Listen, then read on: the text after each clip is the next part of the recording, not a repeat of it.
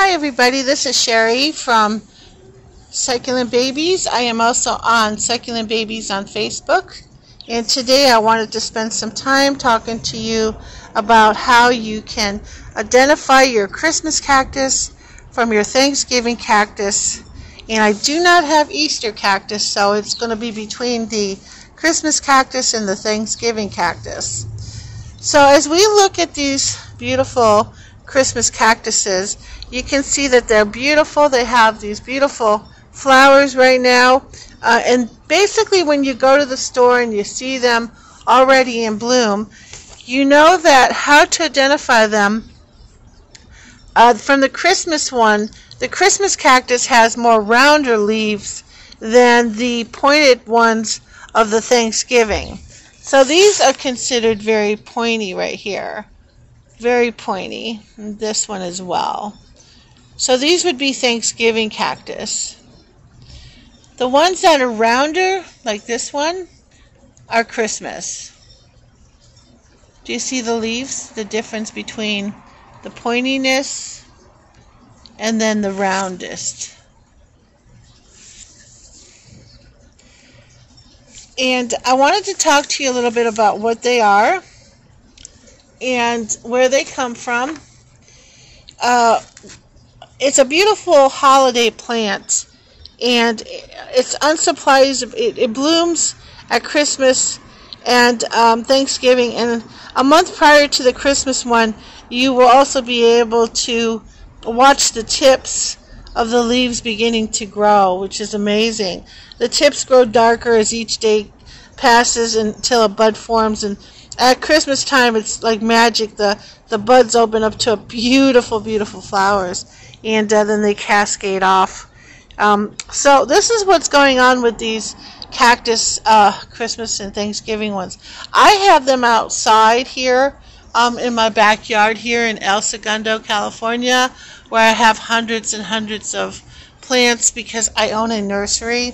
And I wanted to talk to you about how I got them to bloom. Now, the more darkness they get between a certain amount of time and temperature is when, if they are pot bound, which these all are, the cooler the temperatures, the more the flower will bloom, from my experience. Okay, so I basically have had these in my greenhouse because I put them in the greenhouse that's in the I have two greenhouses, one in the shade and one that is in light in the indirect sun, so that there's two temperatures that can be met.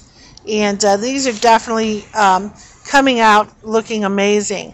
Now, you can fertilize them with Miracle-Gro fertilizer for cactus, and that's important as well, or you're just going to leave them alone and they're going to get very light, as you can see.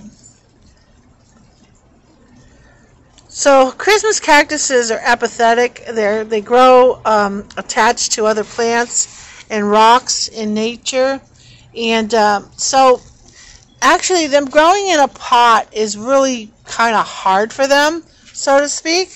And so you have to check weekly. The watering needs of them should not be too much, because in nature they're not going to get watered that much. So you have to be careful as to how much water you're truly giving them, because they don't need it. They really don't need it. You'll kill them more. So you'll have a well-draining container and well-draining soil. And a combination of 3 parts potting soil. I use Miracle-Gro right there, and basically 3 parts of it is peat moss, 2 parts, 1 part potting soil, and then I do a little bit of perlite. It's like a mixed media of 3 parts. And then what I've done here, thank you so much.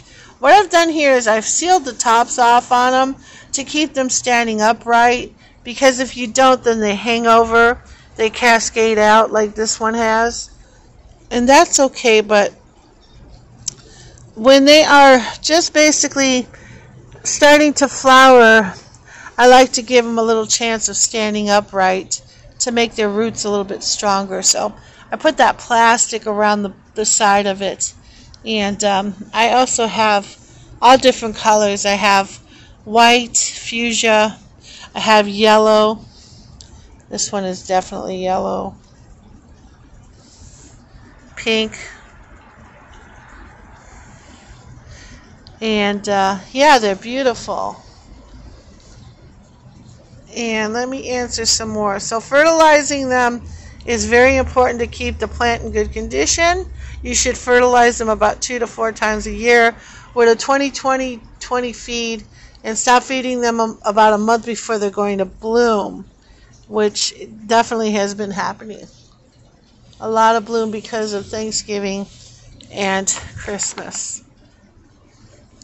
So also, you're supposed to change your watering schedule seasonally. So when it's dry outside, you water them every 2 to 3 days, or cool, or if they're inside, you water them every week. And during the fall and winter months, like right now, you just water less. So these are not going to get any water right now. Stop watering around October because basically you're going to cause rot. Okay?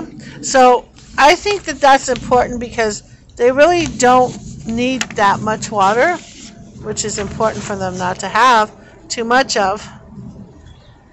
Keep them in the dark room during the night. During the fall months, the Christmas cactus should be placed in a spot where it receives indirect bright light during the daytime, but not total darkness.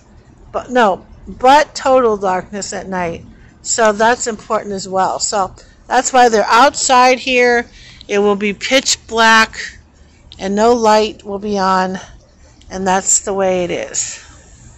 Thank you so much for being in my group. If you are on Facebook, this is my YouTube channel. Please subscribe and like if you do like this video, and have a beautiful day.